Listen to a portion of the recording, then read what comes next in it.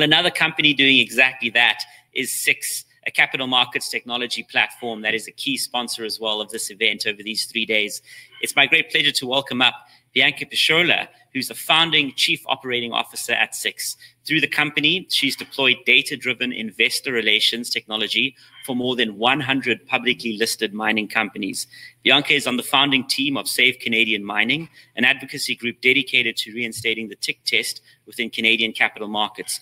Other members of the founding team include Eric Sprott, Rob McEwen, and numerous captains of industry based in Canada's mining sector. And in fact, Six has been a great partner this year at our annual breakfast during PDAC, the largest event on mining in North America that's Africa-focused.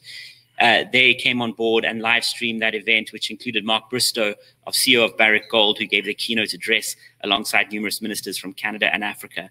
Bianca is also committed in philanthropy, where she serves on the One Silver Lining Board, a Canadian nonprofit which she founded, supporting youth through conferences, young people through benefit concerts, as well as TEDx talks and scholarships. Bianca Pisciola, welcome to the stage.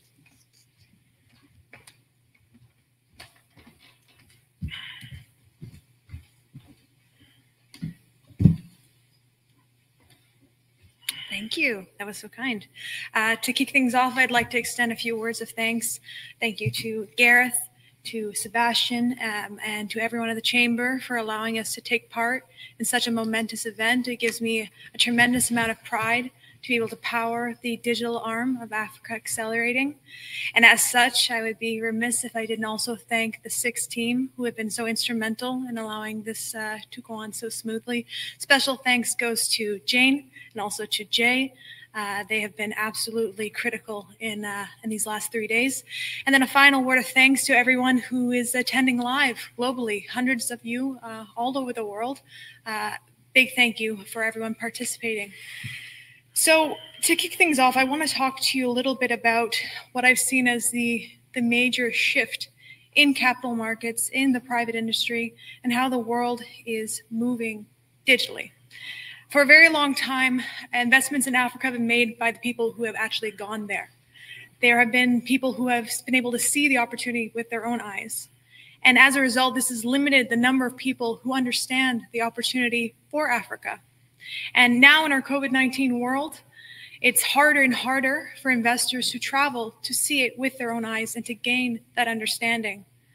COVID-19, in addition, has created historic levels of uncertainty from an economic perspective. The fallout from zeroed interest rates, trillions of dollars of money being printed, and massive stimulus spending will be with us for years to come. Markets are in chaos and the rules of the game are changing, but out of crisis comes opportunity. As investors reevaluate their investment thesis, there is an opportunity for African businesses to come out ahead. To understand the opportunity a little bit better, we need to understand where we've come from. In the old world, investors were forced to rely on broker-dealers and financial advisors to execute trades for them. They paid high transaction fees and used expensive terminals, and the process was exceedingly slow. Global opportunities in Africa and beyond were not recommended by your broker or your advisor because they didn't have a relationship with those teams, and so those companies never made it onto their Rolodex. However, investors today are more self-directed than ever before. They do their own research, they leverage the advice of others in their decision-making, and they make a decision to participate at any company, at any time, anywhere. With a click of a button, from their mobile, tablet, or desktop device, investors can choose to embrace a company's future or to abandon it. This shift in investor behavior is significant because right now there are more than 300 million people who participate in self-directed investing in a universe of only 100,000 global public companies. There is an opportunity here for those who can capture it. Africa is already an attractive investment opportunity. You all know this. The population is booming, innovation is happening, and there's already 438 companies in Africa generating over $1 billion per year. So from a valuation standpoint, Africa is a very attractive investment opportunity for global investors. But Africa has wealth and also understands how to spot their own opportunities.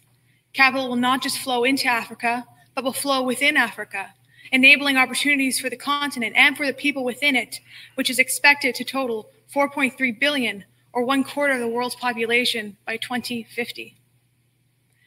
All of these forces are positioning Africa for a catalyst moment. And now whether or not the catalyst moment will be good or bad is defined, in my personal opinion, by three core things. First is the ability to access capital. Second is coverage of African companies. And then finally, it's the ability to create a community of local and global investors. When it comes to accessing capital, it will come from the next generation investor. And this next generation investor, they will find you online. From investment forums to social networks to crowdsourced research platforms, there is no shortage of resources where investors can discover and discuss investment opportunities. In today's world of 24/7 news cycles and polarization, the flavor of the day is increasingly to be negative. It's no surprise then that most companies choose to abstain from the digital conversation altogether while focusing on the hard work of developing their company in an effort to produce the next catalyst event. The problem with this strategy, however, is that when that next catalyst event does happen, after years or decades of hard work, you don't have the audience familiar enough with your company to understand the broader context, and new investors that see the news and begin their research process are deterred by all the ongoing negative conversations and therefore hold off making an investment. As a result, your catalyst event doesn't unlock the full value of your progress. But today, it doesn't need to be that way. Connecting with investors at the exact moment where they're considering to invest their money is now possible in the world of participatory investing. And to understand a little bit better about our thesis here, we've enabled access to capital through SIX by connecting investors who see the future with the companies building it through live, interactive, virtual summits, like the one you're all on today, hosted on the internet by video. We promote these summits through ads, social media, and email. It allows for hundreds of qualified investors to be in a room with you, eager to understand your vision for the future as they consider where to invest their money. The magic of this and the world we're now in is unlike a conference room or a stadium that can fit hundreds of people or thousands of people. Virtual investment summits, in theory, have no limit to their number of participants. As a result, your access to capital and the investors that hold it is unlimited. When it comes to creating coverage, it will come from the next generation analyst. This next generation analyst looks different than the analysts that have come before because there are zero barriers to entry for them to share their investment thoughts and ideas, and they'll be compensated by the crowd rather than by companies or by banks. The next generation analyst will be a citizen journalist, and this is already happening. You can see it on Twitter, on CEO.ca, on Stockhouse, and now increasingly on SIX. The SIX platform connects investors and analysts and companies all in one place.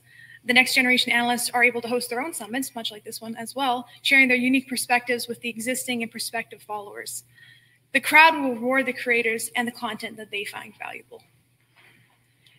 And finally, communities will be built by the next generation company. In the new world of participatory investing, in which crowds choose kings and regicide is the new normal, it's dangerous to leave crowds unattended, especially when many of them have already gathered on forums such as Stockhouse, CEO.ca, and many others.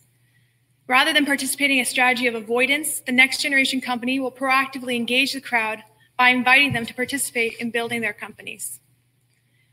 SIX invites investors to submit questions, leave feedback from management, and engage in a dialogue, conditional that they reveal their identities. And by design, we're able to identify the detractors, passives, and the promoters, measuring by a unique metric, which we call the Investor Net Promoter Score, or INPS, with an aim of generating community support. All of these trends are accelerating with COVID-19, and they need to adapt, and we need to overcome physical barriers and liquidity shortfalls. It demands a solution that enables self-directed, participatory, and decentralized investors to invest in the companies on the continent of the future. Thank you very much. Appreciate it.